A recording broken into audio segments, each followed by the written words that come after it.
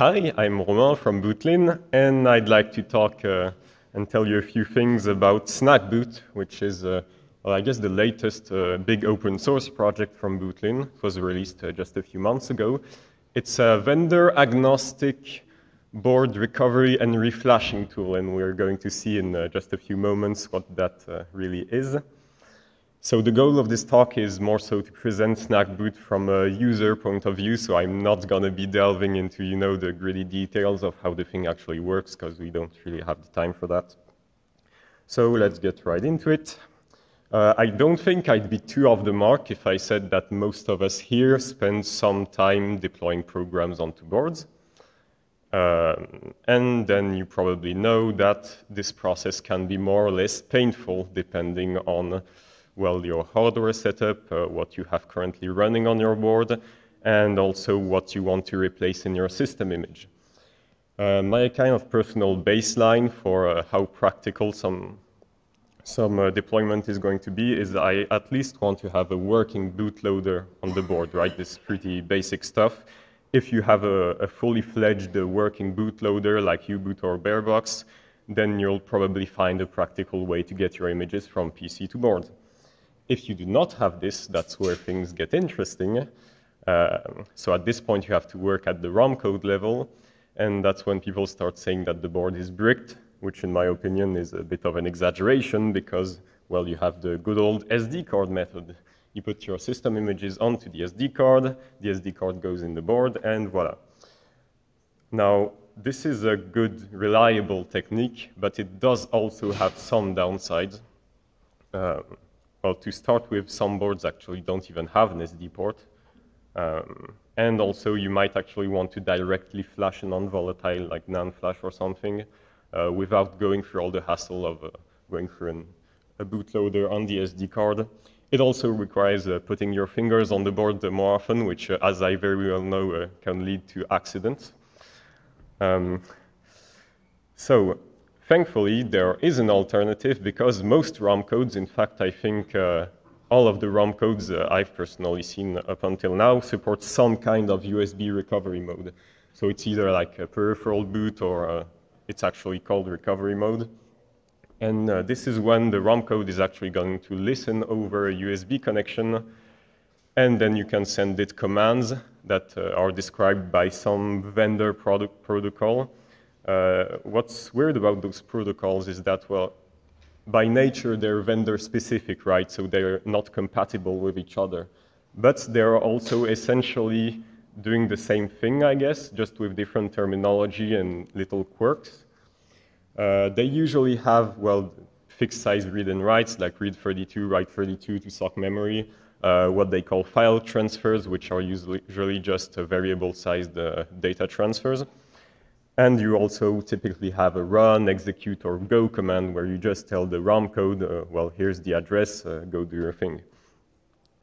This is kind of where Snagboot comes in. So we do have vendor tools that already do this. Like they can leverage USB recovery from ROM code to get your board back up and flash your images onto the board where you want them. The problem is, well, as I said, these are vendor specific. So if you work like us with a lot of different types of boards, you end up juggling with like 3 or 4 different vendor tools that have different CLIs, different quirks, once again. So Snagboot is kind of an attempt at making a vendor-agnostic version of those tools that does, well, the bare minimum you need to get your images on the board, but does it with the same user workflow for a lot of different kind of boards. So the big idea behind the technical design of Snagboot is to completely separate recovery from flashing. What this means, what recovery means for us, is that we can get somehow a fully fledged bootloader into external RAM and running, and then we get back at this case, the second case I was talking about. And then we consider that the board is recovered, and from there you can just talk to your bootloader to do your flashing. And what's interesting with this architecture is that the flashing part is, well, can be completely vendor agnostic, board agnostic. So if you look at the code base right now, Snagboot Well, it has two parts, Snag Recover, Snag Flash. Snag Recover is really big, Snag Flash is really small, because it only has to know how to talk to U-boot. So right now we have 6 different SOC families supported. So we have AM335X, AM62X, SAMA5, SUNC, IMX, and STM32 MP1. And we'd like, of course, to have more families added as time goes on. About Snag Flash, quickly, it supports 3 protocols, but we're going to see that in a bit more detail later on. So now I'd like to show you a bit how the CLI works. Snag Recover actually has a really simple CLI. It's basically 2 arguments for most cases. The first argument is just the SOC model, so this should be like AM335.9 or something. And it also needs a firmware config file, which might sound scary, but usually it's literally just 2 YAML keys with paths to where you generated your bootloader binaries.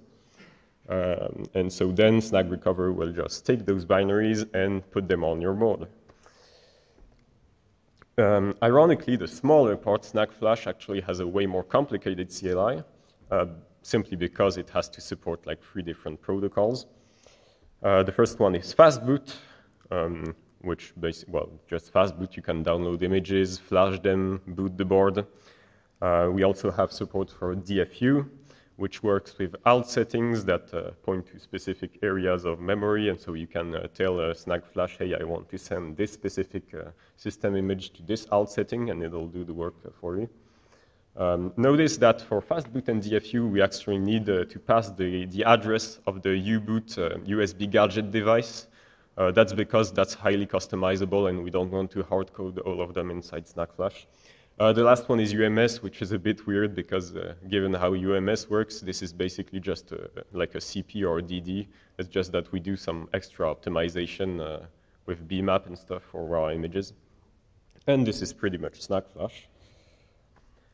So for the open source part, we've had a kind of a steady stream of contributions up until now, which we greatly appreciate, by the way. So yeah, for example, someone added support for IMX 53 recently, which was really nice big contribution. And we also had someone add kind of finer tuned DFU controls for Snag Flash. So we hope that this will go on and maybe even get more intensive. So now for a roadmap, let's say. So of course, the main goal for Snagboot is to continue adding SOC family support, but this is more of a medium long-term goal because this takes time and it's hard to really plan ahead and to know what family we can add at what time.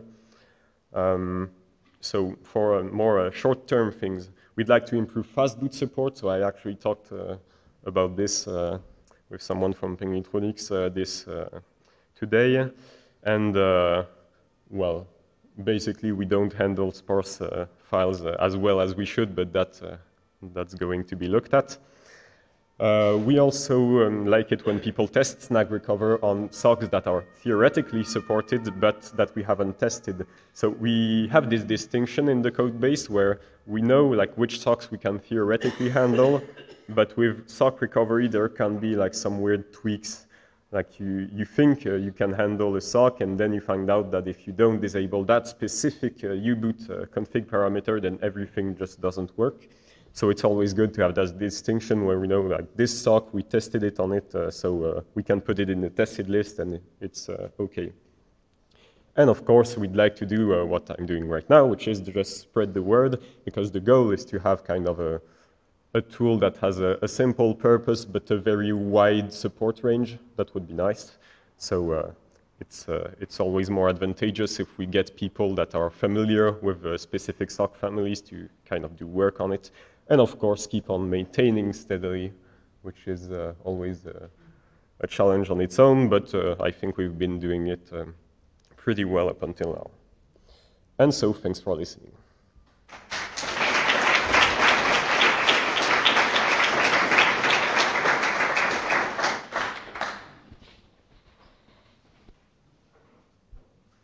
Hi, thanks. Do you test on Windows? Because customers want to flash the systems from Windows. So actually, from the start, we said this is for Linux. So I'm not going to say it can't work on Windows, but I don't think it can. Like it really hasn't been designed for that. That's what I can say for now. And we don't really have plans to port it to Windows right now. Okay, thanks.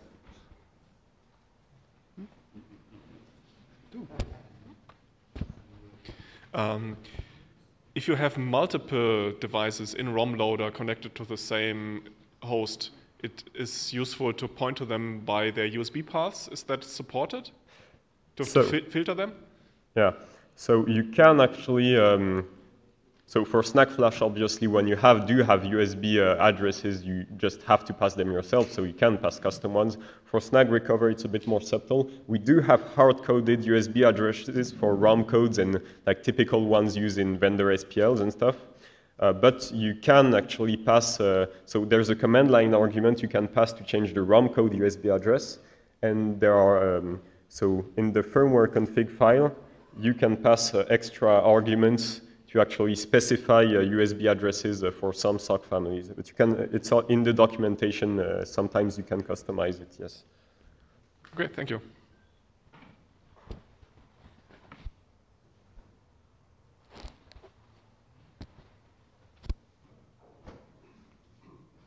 How do you get the information about how the protocol works? Because as far as I know, except for ST, it's usually not really documented. Sorry, could you repeat that? I didn't quite get it. So how do you get the information about how the USB protocol works? Because except for ST, I've never seen it documented. So yeah, ST was the hard one at the beginning. But yeah, so it really depends on what we're working with to begin with. Like, for some SOC families like IMX, we already have an open source tool that does these kind of things with maybe more advanced features, and so we can just look at how that tool does it and then kind of take inspiration. But as you said, like for some other vendors, we do not have that kind of information. So ST does have some documentation on the subject, but that was mostly reverse engineering with USB packets, basically. Yes. As far as I can tell, the ST stuff, this is actually just DFU, and you can use DFU util to upload the SPL into it, right? So yes. You didn't have to reverse engineer anything. That is DFU. The thing is, it's DFU, but it's vendors tweak DFU. It's not like really completely standard DFU. There are some kind of tweaks in it, and also the different stages are, well, for example, you know, there's a stage where you have to load the flash layout for U-boot to get later on. That's something you kind of need to guess. So yeah, we knew that it was DFU, but that didn't mean we had all the information we needed to like specifically reproduce what it did. Hey, so as far as I can tell, you can use DFU util just like that, without any modifications. Yeah, so I haven't looked at how DFU utils work internally. I don't know if they have a special case for detecting something or not, but I know I did have to put in a few special cases in the code for the ST case. So maybe that's just specific to some way of using the boot process.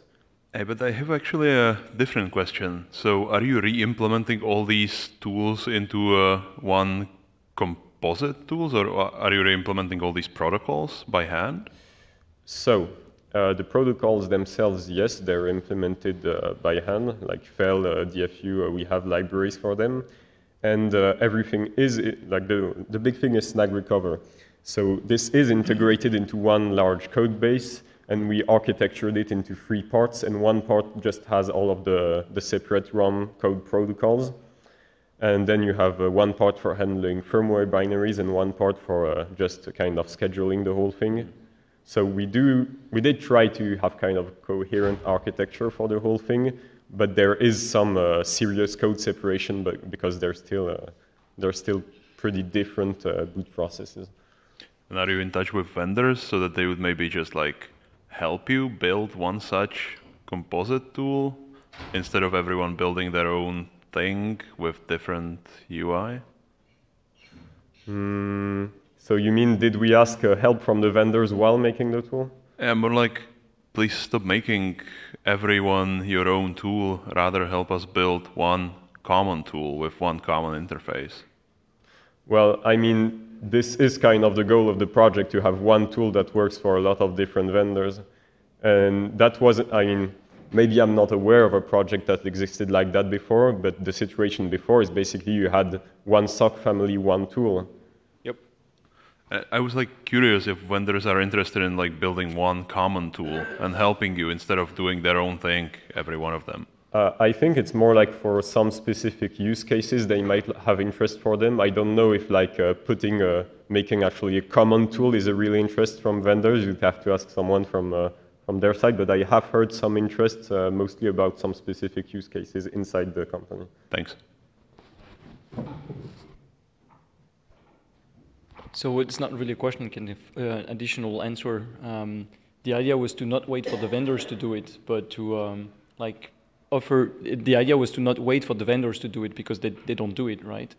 So we have a generic bootloader or several ones. We have a generic kernel. We have a bunch of things that are generic, but it was kind of missing for that small part. So the idea of the project was precisely to, okay, let's build one, show that we can support, I don't know, 5, 6, 7 initial platforms, and then hope that vendors, community will realize and add more on top of that, and progressively build up something that is compelling enough that the vendors will then say, I'm giving up developing my own thing, just like they gave up developing their own bootloader, their own kernel. I mean, that's kind of the idea. Of course, at a much smaller scope, because it's a much smaller tool, but that's the idea.